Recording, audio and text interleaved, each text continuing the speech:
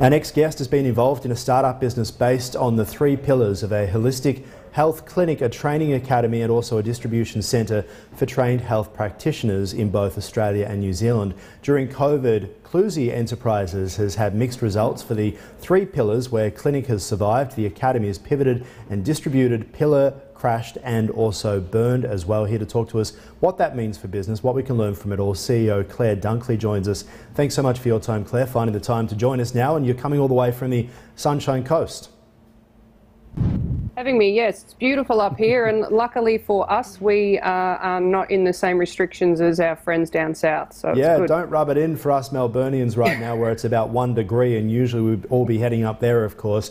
Talk to us about how your business dealt with COVID-19 pandemic. First, how it impacted the business. Yeah, well, the clinic that I run, the health clinic itself, it boomed. I have more clients come through the door than I have ever in the 3 years we've been running. I don't know, it's a combination of people wanting to get out of the house, I guess, and to try something different that was, not a traditional health modality. We also train health professionals in how to use our particular medical devices, and we were able to move all the theory online. So that sort of cut the course face-to-face down to 2 days, but with social distancing still able to happen in a big clinic, we were still able to teach them so they could then take the medical devices into their clinics. But with New Zealand, we distribute the medical devices there. They went into full lockdown, so the distribution arm, we were no longer distributing to New Zealand, and then when they reopened, Australia Post wasn't coping. So yeah, things on that side of the... How do you deal with all this uncertainty, would you say, in your business? Because no one knows what's going to happen next. We look at Melbourne, we're all expecting to come out of this, and as the other states have as well. We have a look at New Zealand, as you mentioned. You have this innovative medical product, but talk to us how, I guess, the lockdowns and the uncertainty really impacted the way you think. Yeah, well, yeah, as I said, moving our theory-based academy online, it cuts down, our overheads as well. Like, I can just do the course once and then it's available until we upgrade the information. I also found that with the clinic, people were coming in to get healthier, so then they could avoid being exposed to COVID in a way. And how it impacted us, I found a lot more people becoming a little bit more mentally health focused during this time as well, with just the isolation. And what do you mean by that?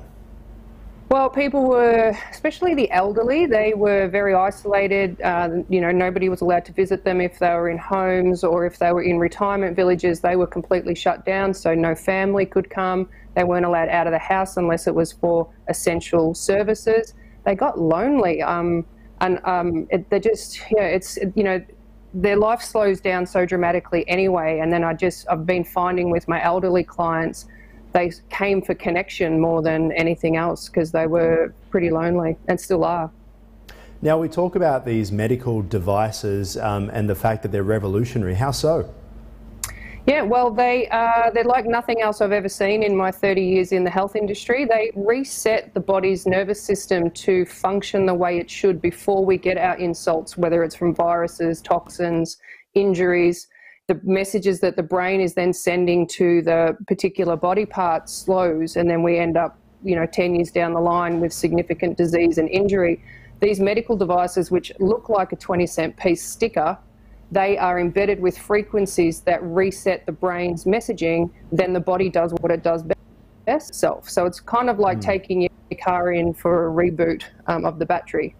Wow. And so how does it help in terms of COVID?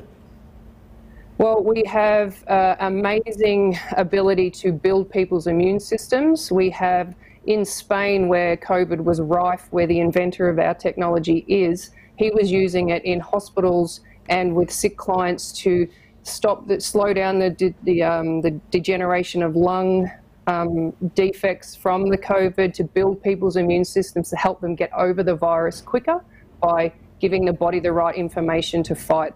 And that was around the world. There's thousands of therapists around the world using these medical devices. A lot of them in America got exposed to COVID, were able to get over it very quickly and have no long-term health effects from that.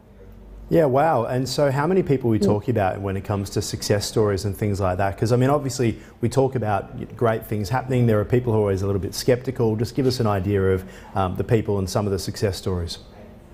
Yeah, well, personally in my clinic, I think 1,000 clients I've treated since I started, I think 95% of them have got their quality of life back, whether they came in with debilitating back pain and they were on narcotic medications, couldn't work, couldn't play with their kids, couldn't get off the couch.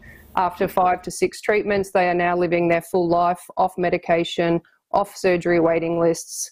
I have people they've come in with thyroid dysfunction, for example, who didn't have the energy to get off the couch and play with their kids. They now are living a full life. People that are immunocompromised, so they are very susceptible to things like the COVID virus. They have managed to get their immune systems rebuilt over time using these medical devices, so they're no longer in the susceptible group. And there's thousands of people around the world as well. Claire, really appreciate your time. Thank you so much. Thanks, Aaron. Have a good one. Bye.